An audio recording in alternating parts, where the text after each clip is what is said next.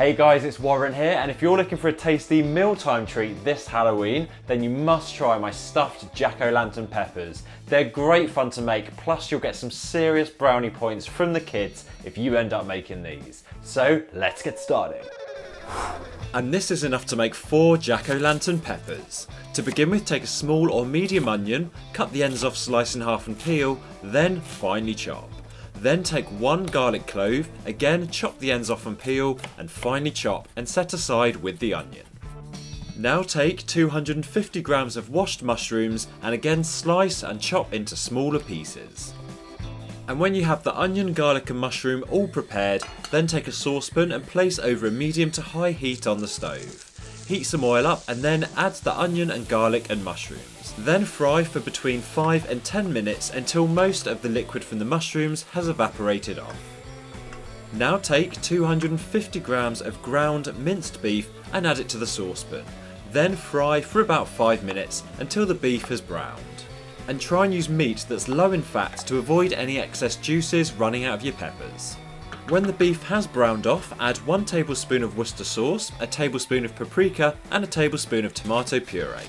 Season generously with some salt, then stir to combine into the meat. Top the ingredients up with some boiling water until the mixture's just covered, give it a stir and then leave to simmer for about 20 minutes until the sauce is nice and thick and most of the juices have evaporated off. And meanwhile also cook 60 grams of rice. And whilst everything's cooking, we can also prepare the peppers. So take 4 orange peppers, slice the tops off and de-seed. Be sure to keep the tops for later. Then, using your best imagination, carve out some creepy faces on the fronts of your peppers. Then stand your peppers up on a baking tray lined with some greaseproof or parchment paper. Then return to your sauce and check it's nice and thick. When you're happy with it and you have the rice drained from its water, add the rice back into the saucepan. Stir it into the meat mixture, then divide it between the 4 peppers.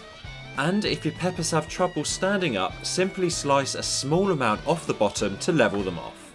And finally, place the tops back onto your jack-o'-lantern peppers. We then need to bake them in an oven preheated to 180 degrees centigrade, which is 350 Fahrenheit, for between 10 and 15 minutes. When the peppers have just started to roast but they're still able to hold their shape, remove them from the oven. Simply serve straight away whilst they're still hot, and that's how to make these spooky jack-o'-lantern peppers that are perfect for Halloween.